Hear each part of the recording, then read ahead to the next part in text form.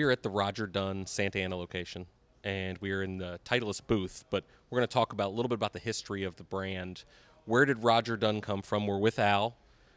Where did the brand come from, and can you tell us a little bit about the history of it? Well, Roger was a golf pro in the LA San Fernando Valley market, and I'm not exactly sure where his PGA aspirations ended, but he decided to get into the retail business because he saw the prices at a pro shop and felt like he could do it cheaper in his own stores.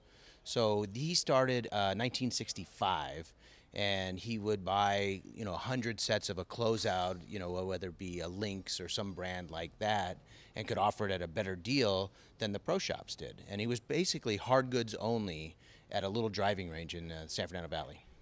That's crazy to think about when they'll be able to see some of the B-roll that's rolling through here and see the expanse of this store and the sheer size of it.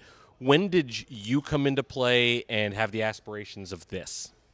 I started with Craig McAllister, who's my business partner, back in 1984 and down in San Diego. So what Craig did was he knew Roger's son, Steve, who took over the business probably in the early 80s, and Craig wanted to be a franchise in Southern California down in San Diego.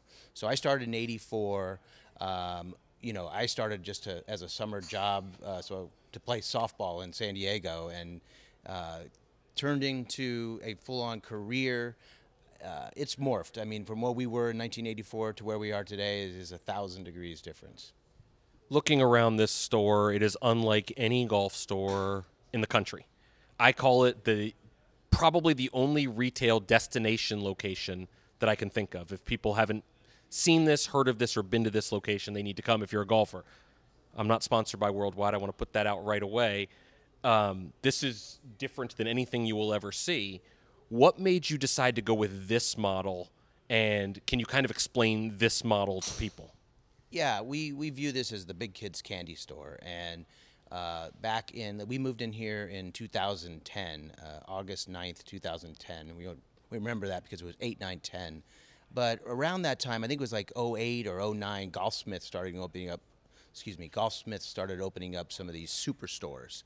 And I think their store down south of us was about literally half the size of this one, but it was what I would call a better mousetrap than what we had. We had actually had a Ping fitting bay in the smaller store that right around the corner in the same parking lot over here that I pointed out earlier. And as we looked at taking this huge space and, oh my God, how are we going to fill this up, and how do we make it, Disneyland's right up the street, how do we make it the Disneyland for golfers? We started contacting our partners and vendors and saying, hey, we have this Titleist space. We think it's pretty cool. What do you think about a Callaway space? And then Callaway was actually the first ones that jumped in and took the front and center focal point. And then TaylorMade followed. Well, if Callaway's going to do it, we have to do it. And Titleist was obviously the last one to come over on board, although they were on board. And it's just morphed into what we think is the greatest golf store in the country.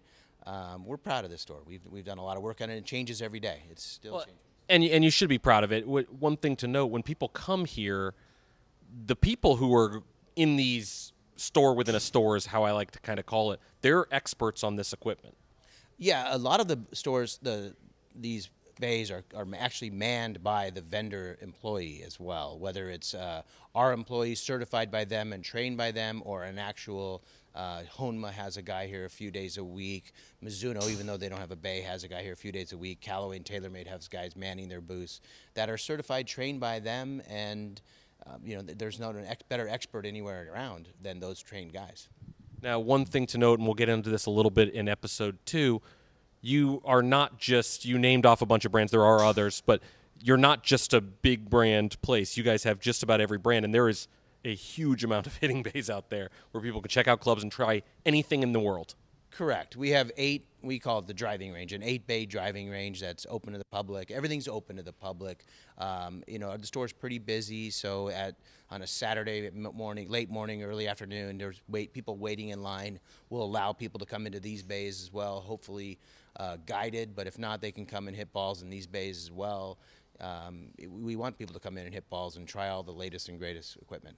And each one, Foresight, GC2, GC Quad, throughout, people can get their data. They can come out here and get fit, obviously, at the different stations. there's 5 to 6 store within a store stations. Why not 50?